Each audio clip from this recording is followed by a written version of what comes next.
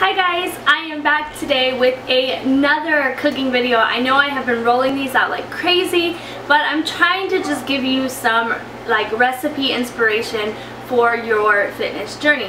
Now this recipe isn't going to be the healthiest recipe in the world. I mean, there are definitely much cleaner options when it comes to food, but this is the thing. My channel is about being real and about being realistic. And chances are, if you are watching my channel, then you are somebody who is just kind of getting into it, trying to get back into working out or getting healthy, and you're not striving for perfection. You don't have these huge goals to reach, like fitness competitions or anything like that. So we just keep it real, although this is a healthy alternative. If you want to do like, I'll eat this for snack, or you can make it for a party. So today we are going to make a healthy Mexican dish. And what you are going to need is fresh cilantro, 2 to 3 large tomatoes, 3 avocado, a jar of your favorite salsa with no sugar added, garlic powder, sliced olives, which I couldn't find in my store, so I have to slice these manually, and refried beans. You can also use onion powder in your recipe, but I am going to go without that. Right now I'm going to cut up some of this stuff so that it's already prepared, and then I will get right back into the recipe. First step in making this recipe is that you are going to want to take your can of refried beans and your jar of salsa, and you're going to mix it into a pot on the stove and cook it on low to medium or whatever, and stirring thoroughly until it is warm and that everything is mixed together well. Now that my beans and salsa are warm and well combined, I'm going to pour them into my serving dish. I'm using a little rounded dish like this just because it's easier to use as a dip, in my opinion. I'm going to add that to my serving dish and set it aside. The next thing we are going to do is make our guacamole that's going to be on top of the beans. So I forgot to mention that you do need the juice of 1 lime. But what I'm going to do is just take the avocado out of all of these shells.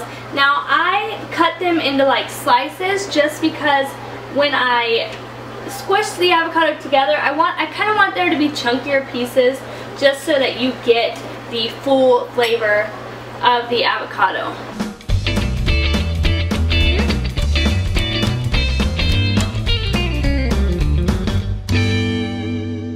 Now that we have all of the avocado de-shelled, I'm going to take the lime and put the juice in, squeeze as much out of it as I can.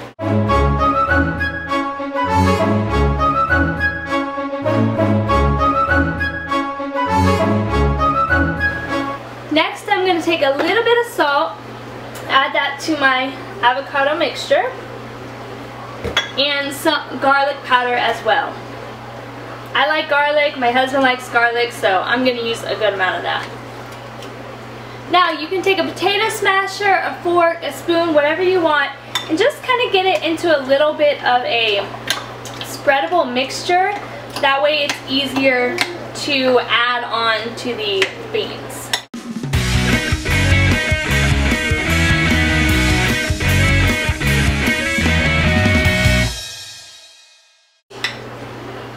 Now, you may not be able to see here, but like I said, I leave some chunks. You'll see bigger chunks of the actual avocado along with the, smushed up avocado, just because when I'm using as a dip, I want to eat these large pieces of avocado. The next thing that you are going to do is take the bean mixture back, and you're going to add your avocado over the bean mixture. It does not have to be perfect. It's not going to be easy to spread, so just kind of layer it on there all over.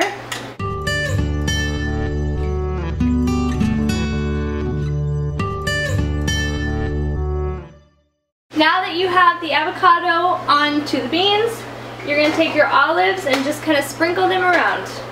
You can place them, if you want, you can sit there and place them one by one, but it's not that big of a deal to me. I'm just not that concerned with, I guess, getting them in every bite. So I have no particular order, I just sprinkle it. Whatever I do to get it on there.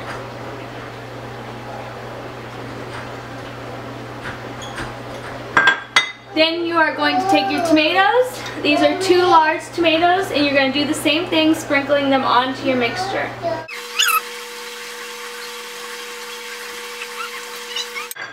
And your last step is going to be finishing it off with your fresh cilantro. This is about half of a cup of, what do you call it, like lightly packed fresh cilantro.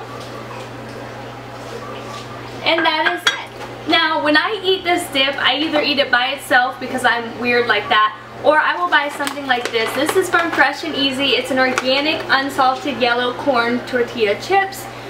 So there's no added salt, so they're about as healthy as you can get.